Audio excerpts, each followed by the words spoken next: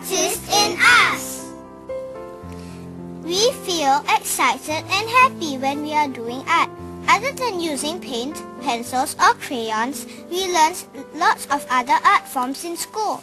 We learned how to use clay and even sand to tell a story. Although it can be a little messy, it is fun.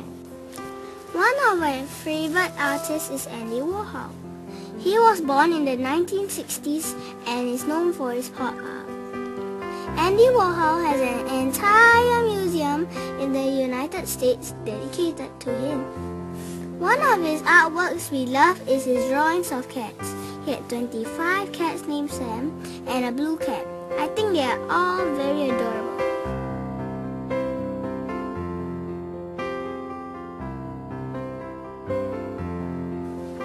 Another artist that interests us is Vincent van Gogh. Most of his paintings are realistic with very interesting strokes in them.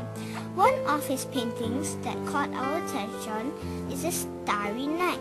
We like the way he painted those walls in the sky. They seem to be moving.